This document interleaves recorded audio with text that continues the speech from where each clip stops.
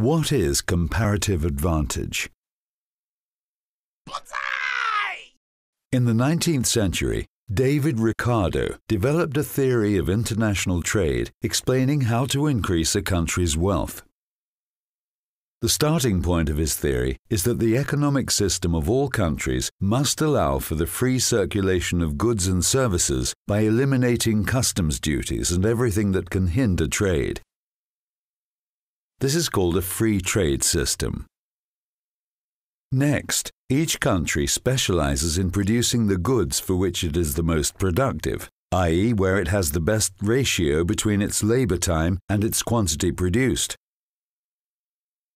For example, in Portugal, a piece of cloth requires the annual labor of 90 people, and a barrel of wine the annual labor of 80 people. In England, a piece of cloth requires the annual labor of 100 people, and a barrel of wine the annual labor of 120 people. Portugal is therefore more productive in both fields. It has an absolute advantage over England. However, since its productivity gap is more significant in the field of wine, since 40 fewer people are necessary to produce a barrel, this is the field in which it should specialize. We say that it benefits from a comparative advantage.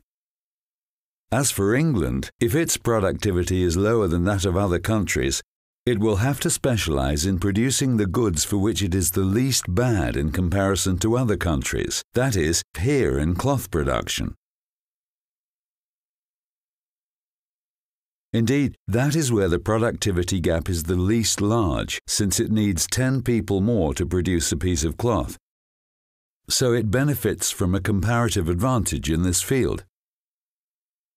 If every country specializes in the field where it is the most productive, compared to other countries, the global market will be able to benefit from goods at the most attractive prices possible.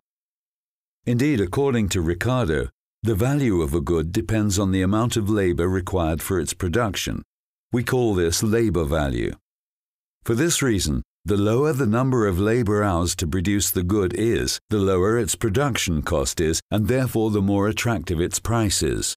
For Ricardo, therefore, it's by specializing in producing what it can do the best and by participating in international trade that a country will be able to increase its wealth.